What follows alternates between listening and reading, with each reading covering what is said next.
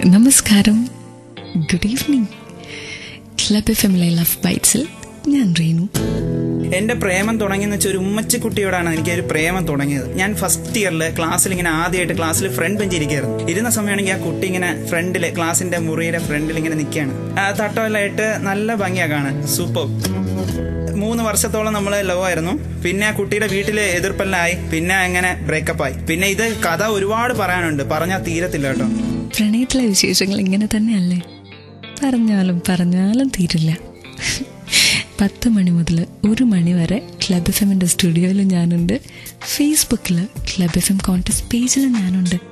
B with me Reenu in love bytes on club F M. ഇവിടെ മാത്രം ton കണക്കിന് romance. Welcome back to love bytes on club F M. ഞാൻ റീനു. എൻ്റെ കൂടെ വെള്ളിയാഴ്ചകളിൽ ഒരു ലിസണറും കൂടി വരാറില്ലേ, ഇന്ന് അങ്ങനെ ഒരാൾ എത്തിയിട്ടുണ്ട്. വിനീത് എന്നാണ് പേര്. ഹായ് വിനീത്. ഹായ്. വിനീത് എന്ന കാമുകൻ എങ്ങനെയാ പ്രണയത്തെ കാണുന്നത്? വളരെ സിൻസിയർ ആയിട്ട് കാണുന്നു. ഒരു ആത്മാർത്ഥമായിട്ട് പ്രണയിക്കാൻ താല്പര്യമുള്ള ഒരാളാണ്. താല്പര്യം മാത്രമല്ലോ, പ്രണയിച്ചിട്ടില്ലേ? പ്രണയിച്ചിട്ടുണ്ട്, അതുകൊണ്ടാണല്ലോ ഞാനിപ്പോ രേണുവിന്റെ ഒപ്പം ഇരിക്കുന്നത്.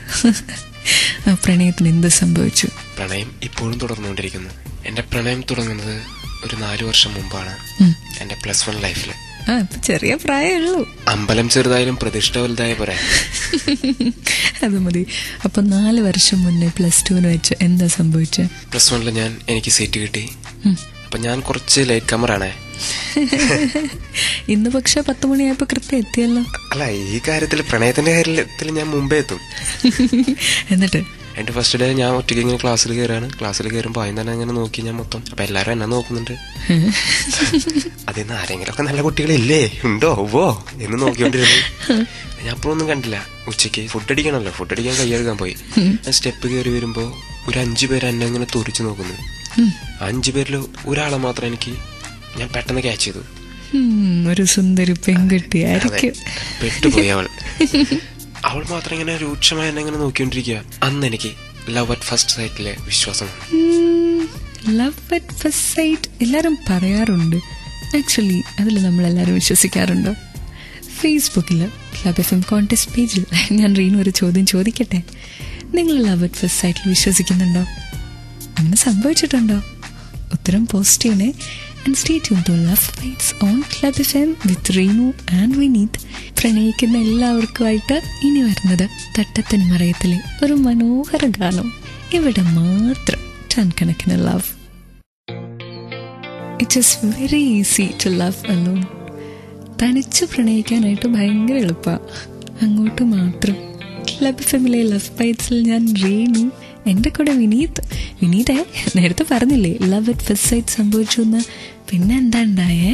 പിന്നെ സംസാരം ഒന്നും ഉണ്ടായിരുന്നില്ല. അങ്ങനെ ക്ലാസ് പോയി ഒരു 4 ദിവസം കഴിഞ്ഞു, 5 ദിവസം കഴിഞ്ഞു. ഇവളൊരു രൂക്ഷമായി തന്നെ ഇങ്ങനെ നോക്കിക്കൊണ്ടിരുന്നു. അപ്പൊ ഞാൻ പ്രത്യേകിച്ച് ശ്രദ്ധിച്ചുകൊണ്ടിരുന്നു. അവളെ അങ്ങോട്ടും ഇങ്ങോട്ടൊക്കെ പരിചയപ്പെടൽ ഐസ് ബ്രേക്കിംഗ് സെഷൻ ആരംഭിച്ചു. അതെ, അത് തുടങ്ങി. ഇവളെന്തോ ഒരു ഇത്തിരി ഗൗരവമുണ്ട്.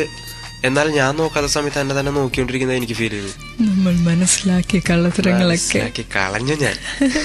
നമ്മുടെ ഫ്രണ്ട്സ് ആവുമ്പോ അത് പെട്ടെന്ന് ക്യാച്ച് ചെയ്യും, അവരത് പറയുകയും ചെയ്യും. പിന്നെ ഫ്രണ്ട്ഷിപ്പിന് അങ്ങനെ ഒരു ഗുണമുണ്ട്.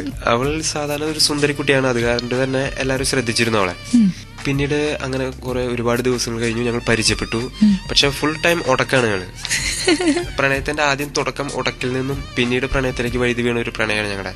പൃഥ്വിരാജിന്റെയും കാവ്യമാധവന്റെയും ക്ലാസ്മേറ്റ്സിലെ പ്രണയം പോലെയാണ് തന്നെ. എന്നിട്ട് ഞാനത് 4 തവണ കണ്ടു. പഴയ സ്വന്തം അനുഭവമായതുകൊണ്ട്. അതെ, അനുഭവകഥയായതുകൊണ്ട് കണ്ടു. കേട്ടില്ലേ, സിനിമയിലും മാത്രമല്ല റിയൽ ലൈഫിലും പിണക്കത്തിലൂടെ ഒരു പ്രണയത്തിന് സാധ്യതയുണ്ട്. സോ വഴക്കുണ്ടാക്കി പോയി എന്ന് വെച്ച് ആരും വിചാരിക്കണ്ട ഇനി അവള് അല്ലെങ്കിൽ അവൻ എന്നെ പ്രണയിക്കില്ല എന്ന്.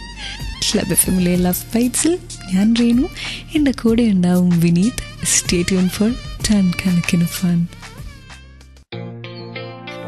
പ്രണയിക്കാൻ ഒരു ലക്ക് വേണോ? ലക്ക് ബൈ ചാൻസ് എന്ന മൂവിയിലെ സോങ്ങാണ് ക്ലബ് എഫ്എമ്മിലെ ലവ് ബൈറ്റ്സിൽ ഇപ്പം നമ്മൾ കേട്ടത്. എന്റെ വിനീതേ, ഒരു ആക്ഷൻ കൊണ്ട് പോലും ഈ കുട്ടി കാണിച്ചെന്നില്ലേ ആ കുട്ടിക്ക് വിനീതിനെ ഇഷ്ടമാണ്. ഒരു ഓഗസ്റ്റ് 15-ന് അന്ന് റാലിയൊക്കെ പോകും. നെഹ്റു ആയിട്ട് തലയിൽ തൊപ്പിയും വെച്ച് ഇങ്ങനെ റാലിയൊക്കെ പോകും. നിങ്ങളെ പോയെ? ഞാനും ഒരു നെഹ്റു ആയിരുന്നു അന്ന്. ഞാൻ കൂടാതെ വേറെ നെഹ്റുമാരും ഉണ്ട്. മഴ പെയ്തു. അപ്പൊ എന്റെ ഒരു ഫ്രണ്ട് ഉണ്ട്, അവളുടെ കൊടയുണ്ട്. അവള് പറഞ്ഞു വിനു നീ വാ നമുക്ക് ഒരുമിച്ച് പോവാന്ന് പറഞ്ഞിട്ട് ഞങ്ങൾ അവിടെ കൊടയിൽ പോയി. അപ്പൊ അവള് ഒരു പെൺകുട്ടിയല്ല, കൊട പിടിക്കുന്നത് ശരിയല്ലെന്ന് വെച്ചാൽ ഞാൻ കൊട പിടിച്ചു. അങ്ങനെ എല്ലാം ഒരു കുടക്കീഴിൽ. ഈ രംഗം കാണുന്നത് ഇവളും എന്റെ പ്രണയിനി. ഞാൻ കണ്ടില്ല ഇവളത് ശ്രദ്ധിച്ച കാര്യങ്ങളൊന്നും. അപ്പൊ സാധാരണ ഒരു കമ്പനി മാത്രമേ ഉള്ളൂ അവളെ അന്ന്. നെഹ്റുവിന്റെ പാഡ് അഴിച്ചു. അത് കഴിഞ്ഞ് ഞങ്ങൾ വീണ്ടും ക്ലാസ്സിലെ സ്റ്റുഡൻസ് ആയി. അതിന്റെ ഇടയ്ക്ക് എന്നോട് വന്നിട്ട് ആരുടെ അവൾ? ഇല്ല അത് ഫ്രണ്ടാണ്. ഫ്രണ്ട്? ഞാൻ കണ്ടു, നിങ്ങൾ എന്തോ ഒരു കുടക്കീഴിലൊക്കെ പോകുന്നുണ്ടായിരുന്നല്ലോ മഴയത്ത്. ഇല്ല അത് മഴയല്ല. അപ്പൊ പിന്നെ ആമ്പിള്ളേർ ആരും കിട്ടിയില്ല. ഇല്ല ഞാൻ ആ സമയത്ത് കണ്ടില്ലടി, ഞാൻ അവള് എന്നോട് പറഞ്ഞപ്പോ ഞാൻ കേറിയതാണ്. അപ്പൊ എനിക്ക് കത്തി. കാരണം വേറെ ആർക്കും ഇത്രയും ഒരു വിഷമം തോന്നിയില്ല. ഇവൾ മാത്രം വന്ന് അറ്റാക്ക് ചെയ്യണം എന്നെ. അപ്പൊ ഞാൻ വിചാരിച്ചത് എന്ത്. പിന്നെ വീണ്ടും ഉടക്കാണ്, സ്ഥിരം ഉടക്കാണ്. അന്ന് ഈ +1 പി കൂടാന്ന് പറഞ്ഞൊരു സംഭവമുണ്ട്. ഈ കാലത്ത് നമ്മൾ ഇവിടെ ഫസ്റ്റ് തന്നെ കണ്ട വശം പി എന്ന് പറയണം. പറഞ്ഞില്ലെങ്കിൽ ഇടി കിട്ടും. അതും നല്ലൊരു ഗെയിമാണ്. ഇടി വാങ്ങാൻ വേണ്ടിയുള്ള നല്ലൊരു ഗെയിമാണ്. പെൺപിള്ളേരുടെ ഇടിയാകുമ്പോ സുഖമുണ്ടല്ലോ. ആ സംഭവം ഞങ്ങൾ തമ്മിൽ കൂടി. ഞാൻ വരുമ്പോ ഇവളെ കാണില്ല. അപ്പൊ ഉഷാറായിട്ട് വന്ന് പുറത്തടിക്കും. ഇവളെന്തോ വേൾഡ് കപ്പ് വിൻ ചെയ്തൊരു ആഹ്ലാദാണ് ഇവളുടെ മുഖത്ത്. അടിച്ചിട്ട് എന്ന് പറഞ്ഞു. നമുക്ക് ഒളിമ്പിക്സ് വിൻ ചെയ്ത സന്തോഷവും ഒരു അടി കിട്ടും. മനസ്സിലാക്കി കളഞ്ഞല്ല. എല്ലാം മനസ്സിലായി. ഇത് മനസ്സിലാവാനായിട്ട് അത്ര വലിയ സെൻസ് ഒന്നും വേണ്ടല്ലോ. സമയം പോകുന്നത് അറിയുന്നേയില്ല. വിനീത് ദേ 11 മണിയായി.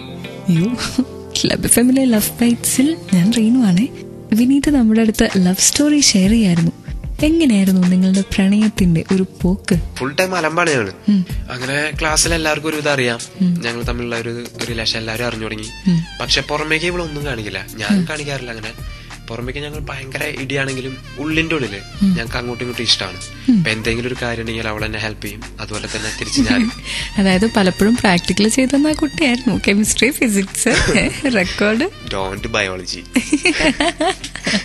നമുക്ക് ഹോംവർക്ക് ചെയ്യാൻ ഭയങ്കര ഇൻട്രസ്റ്റ് ആയതുകൊണ്ട് എല്ലാ ദിവസവും ഹോംവർക്ക് ചെയ്യാതെ വരും. അപ്പൊ ഇവൾ അതിന് ഹെൽപ്പ് ചെയ്യും. അതുപോലെ ഞാൻ നന്നായി പഠിക്കുന്ന ഒരു കുട്ടിയാണ്. മനസ്സിലായി.